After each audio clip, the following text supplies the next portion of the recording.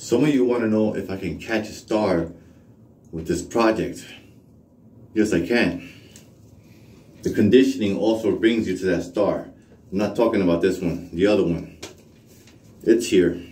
It's here. It's here. Pretty much. It's not perfect, but it's here. And there it is. Star is here. The star is here. Okay? If you want to look for it, you want to find it, it's in the back. It's in the back. And it's also part of the conditioning to make it flat. You gotta do this again, okay? You gotta, don't forget to do this again. This is extra payload. The payload happens to be whatever the weight. I don't like calling it payload. Do you? I don't. People are gonna be here probably. There's probably not much you can do with this besides fly it that I could think of. I'm not that good.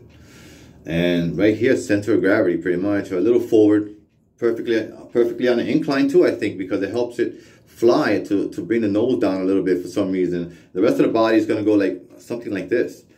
I think the shape of it is something like this. Something tells me in my mind. I'm not sure, because the nose is making it go down, but the rest of it is making it go up.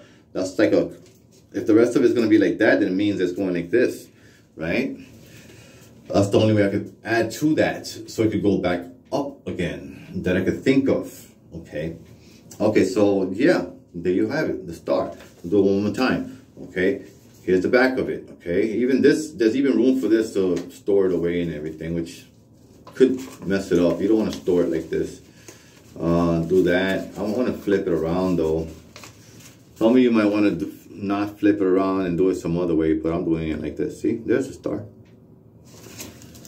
So yeah, he was right. You can catch a star. I think this is why he liked birds too. Take care.